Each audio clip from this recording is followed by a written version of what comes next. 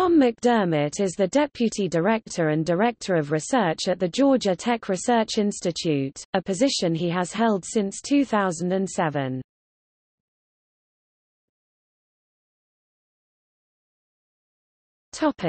Early life and education. McDermott attended the Georgia Institute of Technology, where he received a Bachelor of Science in Physics in 1982, and a Master of Science in Electrical Engineering in 1984. While at Georgia Tech, he played drums in the Georgia Tech Yellow Jacket Marching Band.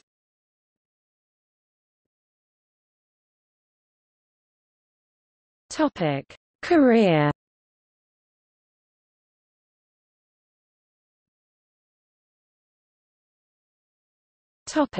Lockheed Martin. On graduation, McDermott joined the nearby Lockheed Martin Aeronautical Systems in Marietta, Georgia, where he would eventually be chief engineer and program manager for Lockheed Martin's F-22 Raptor avionics team. McDermott worked for Lockheed Martin from 1984 to 2002.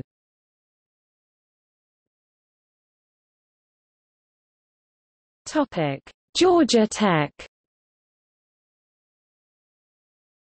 In 2002, McDermott would join the Georgia Tech Research Institute's Electronic Systems Laboratory, where he assumed control of their largest contract, the C-130 Avionics Modernization Program (AMP).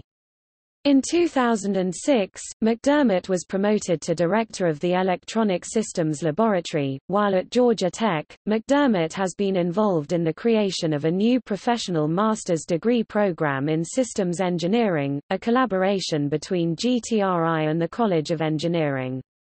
He teaches short courses on topics including electronic warfare principles, systems engineering team leadership, and earned value principles. In September 2007, McDermott was named Deputy Director and Director of Research, where he oversaw GTRI's research agenda, its 7 research labs, field offices, and new operations in Athlone, Ireland.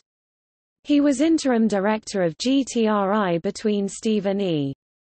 Cross's start as Executive Vice President for Research on May 1, 2010 and the placement of former GTRI Director Robert McGrath on February 1, 2011.